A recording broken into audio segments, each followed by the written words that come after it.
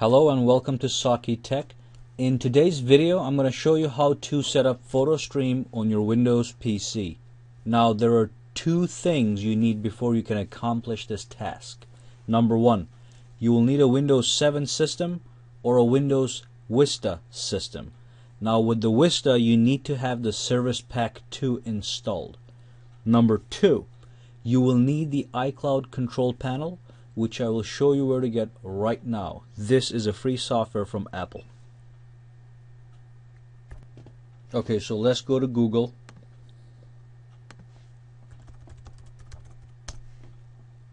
And type in iCloud control panel. And the first link that pops up is where you want to go. Okay, and all you have to do is go and download this. I already have it on my computer, so I just want to show you where to get it. Okay, so let's install iCloud control panel. It's easy, nothing special. Downloads, I have it right here. Double click it, run. Close this up. Next. Accept, next, install. So the installation is complete.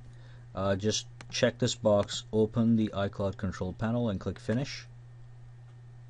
And then sign in with your Apple ID.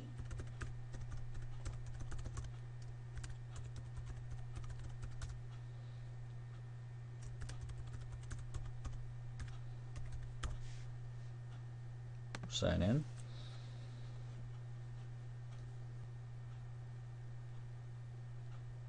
Okay, now this is up to you if you want to send information to Apple. I don't like to do that, so I'm not going to send it. Don't send. And I'm just gonna unclick everything that I don't want. All I need is the photo stream. So make sure this box here is checked. Go to options. In the options, it shows you where the photo stream is being downloaded to. So in my case, it's in C, users, count, pictures, photo stream. Okay, so just click apply and then click close.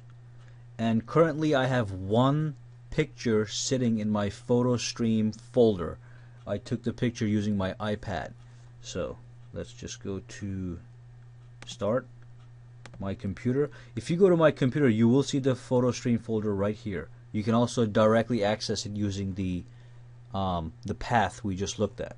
So let's go right here and let's see if the picture is showing up. It's not showing up right now. It's probably syncing. But this is the process. Oh, there we go. It just popped up. We installed it. It popped up in like 5 seconds. So go in here, and this is the picture that has been sitting in my Photostream folder.